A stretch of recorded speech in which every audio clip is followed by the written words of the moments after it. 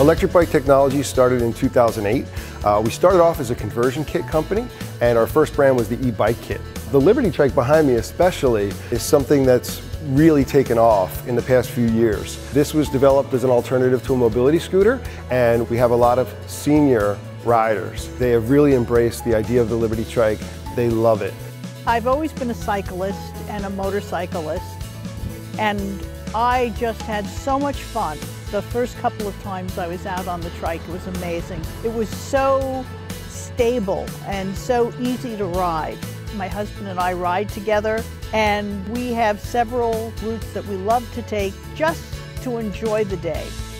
The Liberty Trike has a couple of key features that other electric trikes don't have, and that's what makes it unique. One of them, and the most important, is that it folds, and not only does it fold, but it separates completely into two pieces. This makes it easy to transport. The Liberty Trike will fit in most vehicles. The Liberty Trike has a 36-volt 10-amp-hour battery. This battery will take the average person of 150 to 200 pounds up to 24 miles in range. The Liberty Trike will pull a 300-pound rider up a wheelchair ramp with no pedaling. We feel like we're part of something really special to be able to give seniors this ability to be more active and to be more mobile and enjoy the outdoors more and enjoy cycling more.